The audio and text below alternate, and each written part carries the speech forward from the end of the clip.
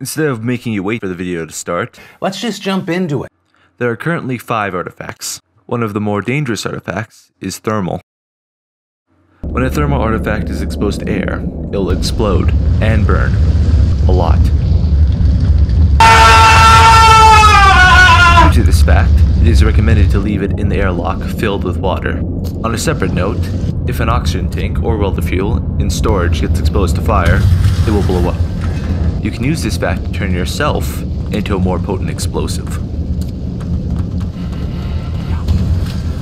The Nasonov artifact attracts creatures to your ship. The best counter is to go as fast as possible, but keep in mind that the creatures will prioritize food, that being other creatures, over the artifact.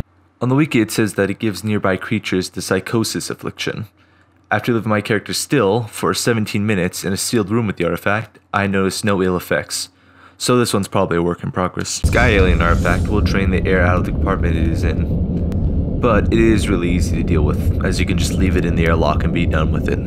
The Faraday artifact is very annoying. It will not only destroy all electrical devices, but those mechanical in nature too. Leave that at the airlocks, but you'll lose any equipment there. Strangely enough, this does not affect headsets, flashlights, or anything that can't be repaired. How convenient. That's it, bye.